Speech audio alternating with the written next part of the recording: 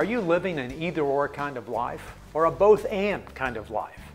After 40 years of working with struggling teens and their families, I'm convinced that life is rarely an either-or thing. It's rarely easy or difficult, fun or challenging. It's always both at the same time. The trick is to keep the good and bad in proper perspective, because too often we allow the painful situations to overshadow the good times. So don't let your short-term struggles eclipse reality. Remember, challenging issues are just a normal part of everyday life, and tough times won't last forever.